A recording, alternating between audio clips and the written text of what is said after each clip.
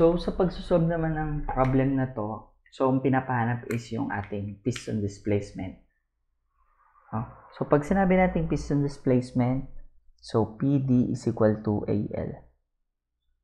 Yung A natin is area ng bore, then yung L is length ng stroke.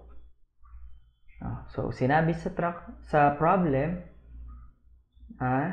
ang bore natin is 9.35. So, pag sinabing bore, diameter ito.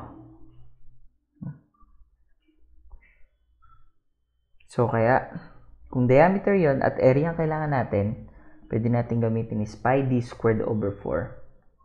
So, pi times 9.35 inch squared all over 4 times yung L natin, which is yun yung length of stroke na 8.75 inch.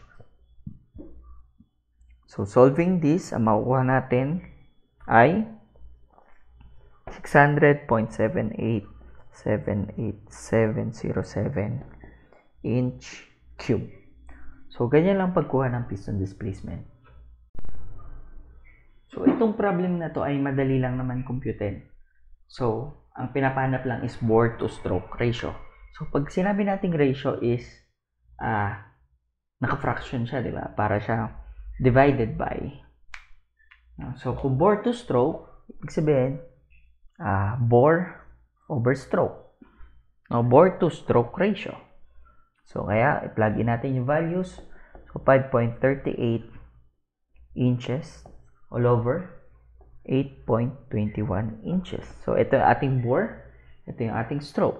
So, kaya, ang ating bore to stroke ratio is equal to 5.38 divided by 8.21.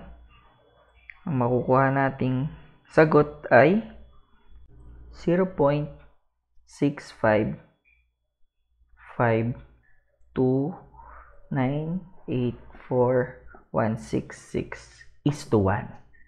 huwag kakalimutan yung is to 1 kasi ratio siya. So, ibig sabihin nito, mayroon kang 0.65 na bore sa isang stroke. Sa problem ito, so, pinapahanap naman is yung piston displacement. So, given yung bore diameter and yung stroke to bore ratio. So, sa pagkuha ng piston displacement, kailangan natin is area ng bore and stroke. At sa problem nito, hindi given yung stroke, pero given yung stroke to bore ratio. So, computein muna natin. So, pag sinabi natin stroke to bore ratio, so, stroke over bore. Stroke over bore. And nawawala yung ating, at ang value ng stroke to bore ratio is 1.3. So, anong ating stroke? So, hindi siya given. So, yun yung hinanap natin. At ang value naman ng bore natin is 7.5 centimeter. So, kaya, ang makukuha nating value ng stroke, ay, pag-multiply lang natin, 1.3 times 7.5, magkakaroon tayo ng 9.75 cm. Then, pwede na natin computein yung piston displacement. So, given yung bore na 7.5 cm squared over 4 times yung stroke natin na 9.75 cm, ang makuha nating piston displacement ay 430.7418052 centimeters cube.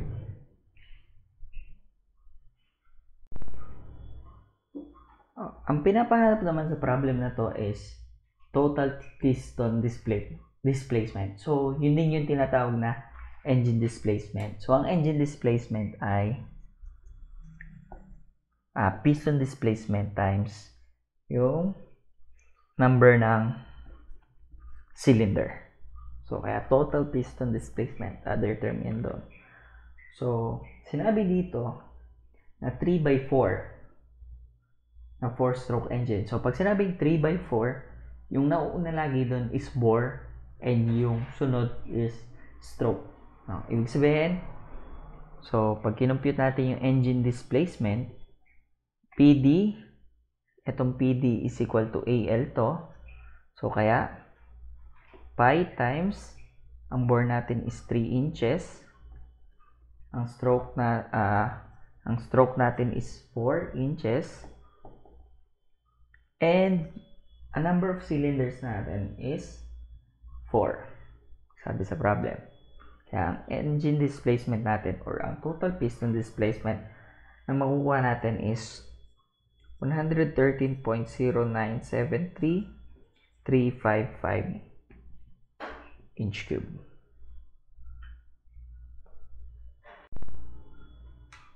So, sa problem na to is pinapahanap pa rin yung engine displacement.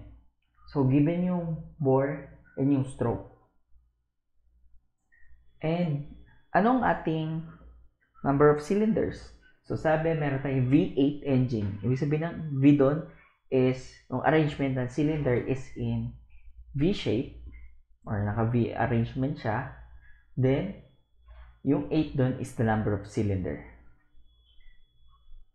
So, kaya ang ating engine displacement equal siya sa pi times 140 millimeter squared over 4 times yung stroke natin na 127 millimeter times 8.